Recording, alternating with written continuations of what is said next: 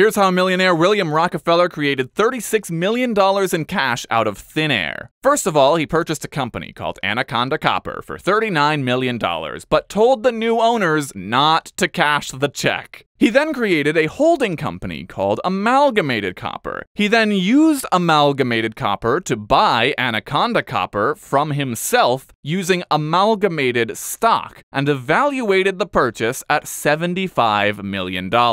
Then he listed Amalgamated Copper on the stock market and sold $75 million of stock, which he used to cover the initial purchase of Anaconda, meaning he paid for a $39 million company with money he didn't have, turned it into a $75 million company without producing any additional value, and created $36 million in cash out of thin air.